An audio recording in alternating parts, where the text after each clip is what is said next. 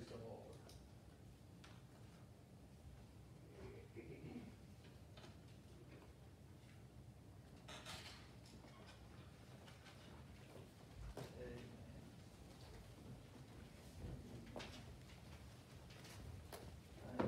I enjoyed that, didn't you? Amen. Praise the Lord. Thank God for that gift that keeps on giving. I know you'll say amen to it when I say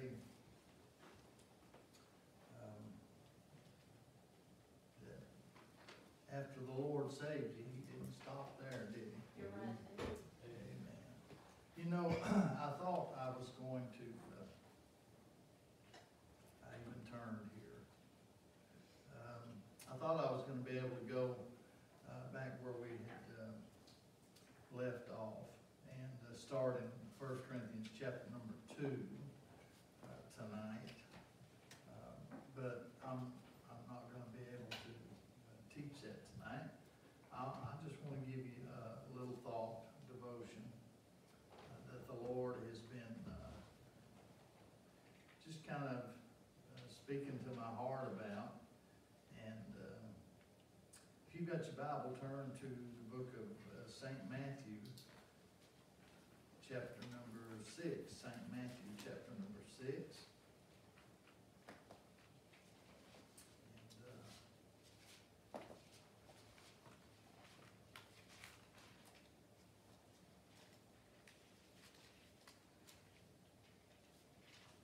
Appreciate everybody being here tonight that are able to be here.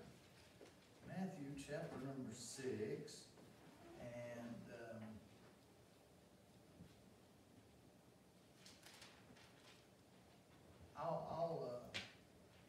I'll begin reading at verse number 8. Be not ye therefore like unto them, for your Father knoweth what things ye have need of before ye ask Him. After this manner therefore pray ye, Our Father which art in heaven, hallowed be thy name. Thy kingdom come, thy will be done in earth as it is in heaven. Give us this day our daily bread, and forgive us our debts as we forgive our debtors. And lead us not into temptation, but deliver us from evil. For thine is the kingdom, and the power, and the glory forever. Amen. And that's as far as I'll read for sake of reading. I want to look at just part of that. Verse number 11, where he said, Give us this day our daily bread. Give us this day our daily bread. I had got to thinking about some things the other day. I'd actually got to thinking about the cross of our Lord and Savior and the doctrine of the cross and what all that it means, what all happened there on that day when Jesus suffered the way that He did, died for our sins, for the sins of the world. His body was broken. And I began to think about that. And, Jesus said many times, I am the bread of life. Amen. I am the bread of life. And He told His disciples that He was given for the sins of many. That His body to be broken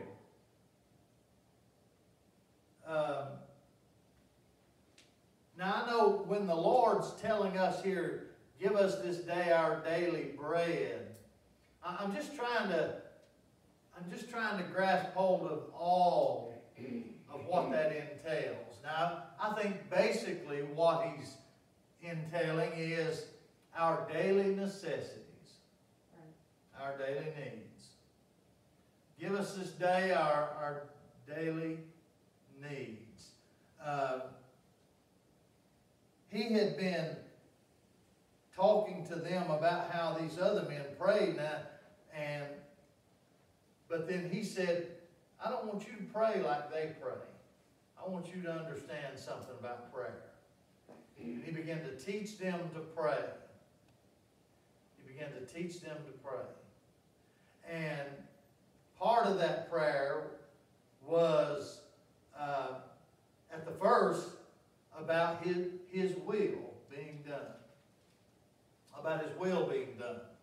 And then very quickly, give us this day our daily bread. That is the will of God in our life for this day. Does that make sense to you? I think it's entailing that. I think that it has a lot to do with the will of God for you and I, our daily bread. It could have something to do with our daily cross. Take up your cross daily. It could have something to do, when he said, give us this day our daily bread, that may have been one of the attachments of that daily bread, is the daily cross. What you and I, suffer for his name's sake.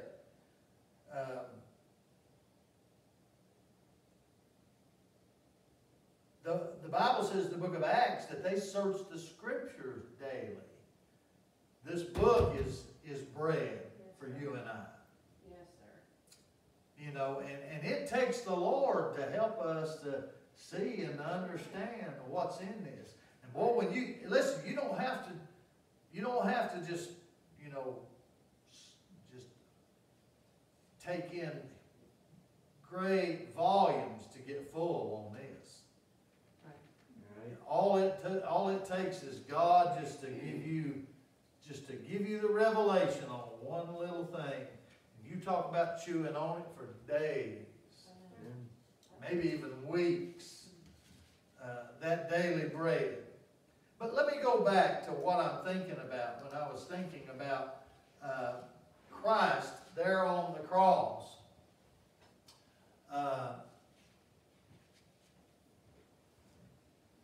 God desires fellowship with you and I.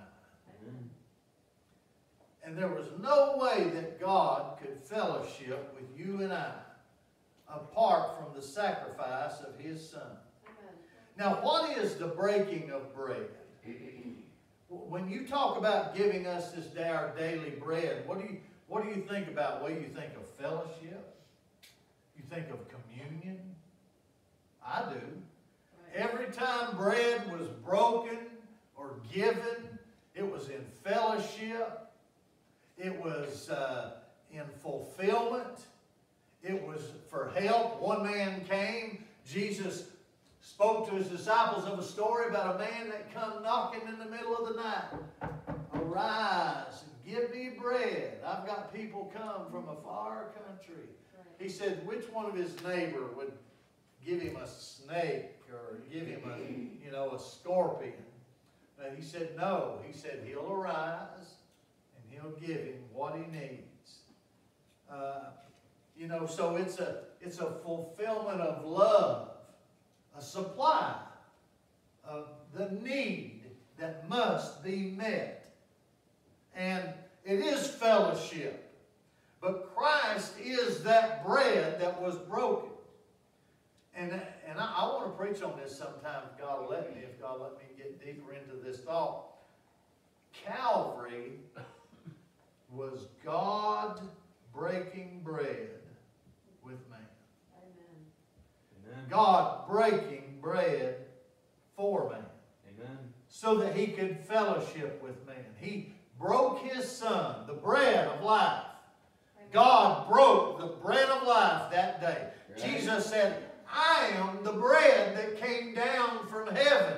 Amen. that if a man eats thereof, he shall never die. Amen. Amen. He said, your fathers did eat bread, manna in the wilderness. That's what he said. Your fathers did eat manna in the wilderness and are dead.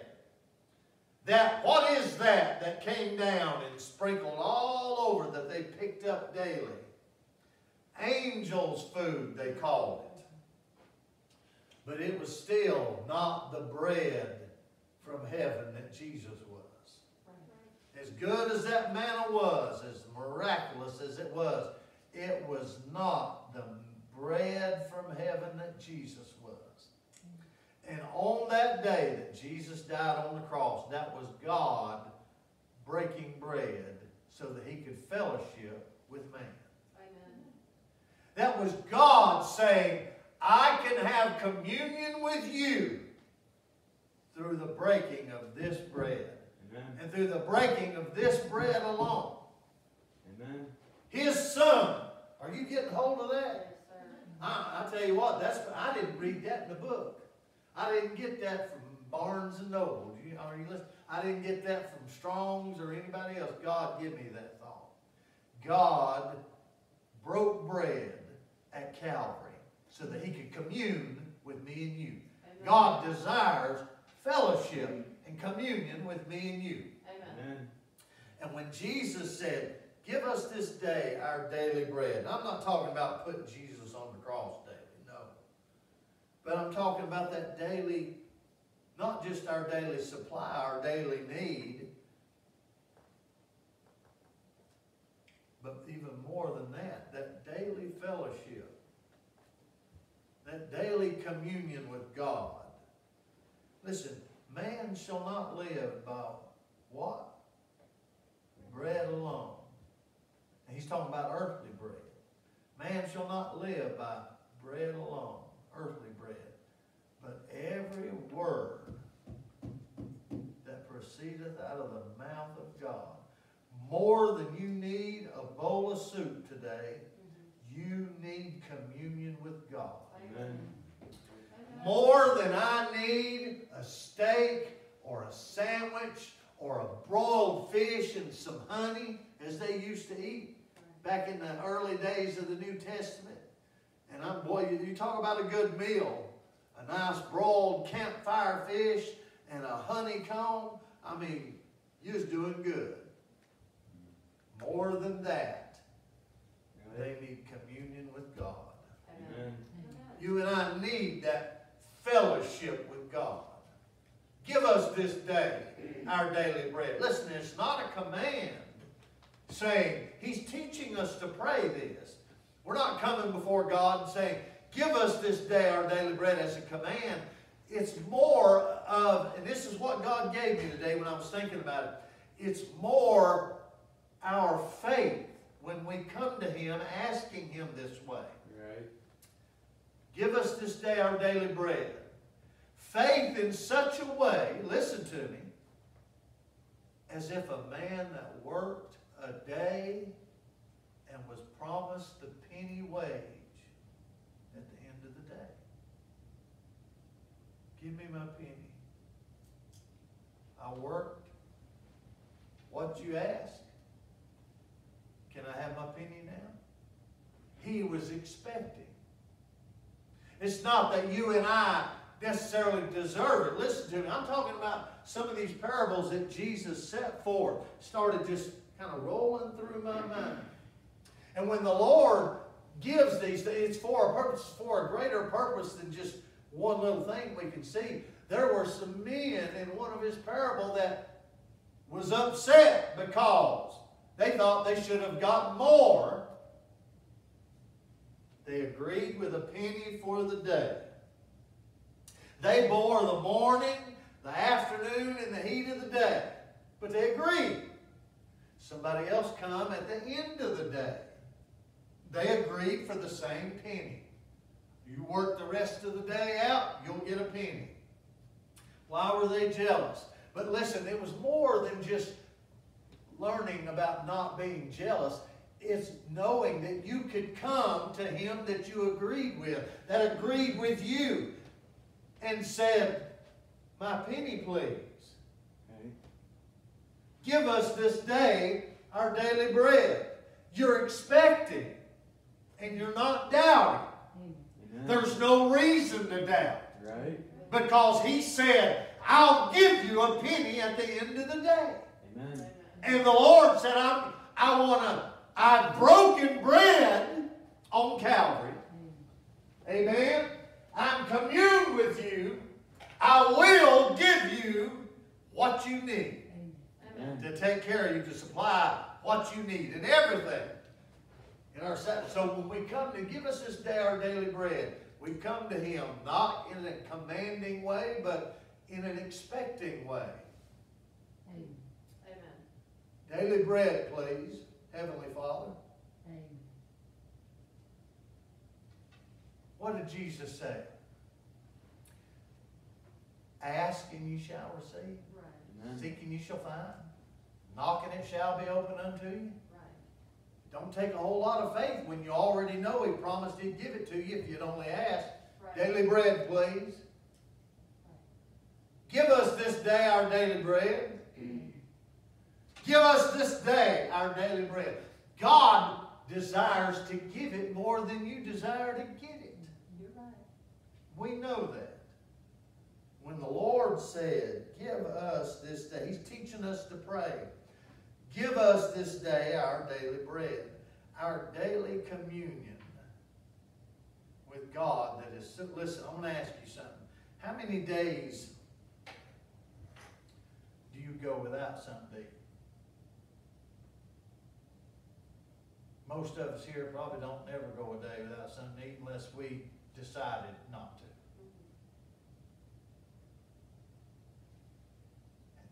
I don't know if there's anybody in here froze because they didn't have clothes to put on. Or just had to stand out in the rain for months under the torrential rain because you didn't have a barn to cover your head. You see, it's not those daily needs that you and I need to be concentrating on. They're took care of all the time. Amen. But how many times have we really communed with God? We're missing a daily bread. We are missing some daily bread. Right. And because all these others, we think that's it. No, this is far more important. Amen. Amen. Amen. Can you imagine if we communed with God like we ate every day? Can you imagine if we communed with God as often as we walked into our house for shelter? Can you imagine if we communed with God as often as we slipped on warm clothes? Daily bread. Daily needs. The daily supply. Well, this one is one that you and I need more than anything. Amen. And God broke bread that you and I could commune with him. He's already made the way through Calvary, through Christ, through his Son, through the cross, that he could fellowship with us. That was God on that day saying, now I can fellowship with you. Amen. Now I can commune with you. Thank the Lord for that. Amen. Praise his holy name. I thought that was, I know it helped me. It sure helps my faith. Amen. It sure helps my faith. Amen. Let's all stand together. I hope it's helped your faith. Daily bread, please.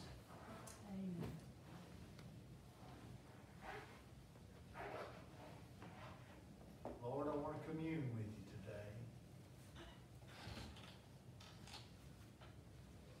You have to be willing to sit down at his table, pull up a chair. It's hard to commune with him on the run. Right. You're right. You have to be willing to just slow down and say, Heavenly Father, I want my daily bread now. fellowship, my communion with you that I need. We need it. We are in need, so desperate need. Amen. Thank God He never leaves us, never forsakes us. Amen. I thank God for that. The Lord help me to not take advantage of the fact that He doesn't leave. Amen. I don't want to just come and go because He'll always be there. Come and go and never really say a whole lot to Him. I don't want to do that. Father, in Jesus' name, we love you. I thank you, Heavenly Father, for your precious word. Thank you for your people, your children. Lord, I pray that your word would be real to them. God, get glory for yourself. Thank you for the bread of life. Thank you for your Son, Jesus, making it possible that we can have communion with our Heavenly Father. Lord, have your will and way. Thy will be done on earth as it is in heaven. Give us this day our daily bread. Forgive us our sins as we forgive those that trespass against us. Lead us not into temptation, but deliver us from evil.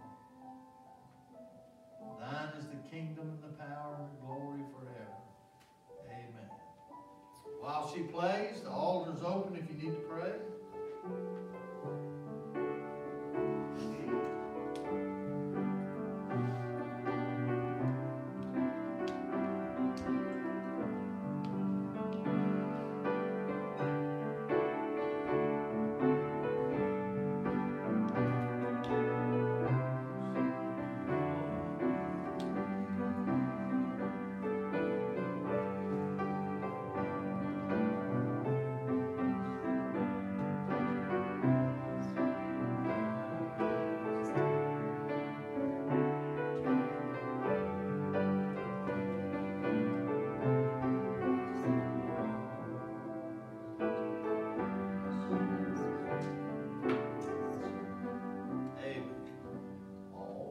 Anybody got a word before we dismiss?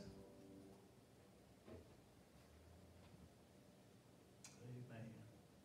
All right. God bless your heart. Continue to remember these prayer requests, okay? As often as God will bring them to your heart and mind. Go praying and come a praying. And remember our Sunday service. Remember Saturday. We'll be passing out those baskets if you're able. I know not everybody is. But if you are and you'd like to come, 1 o'clock right here at the church, okay? All right. You're at liberty in the Lord. God bless you. We love you. Amen.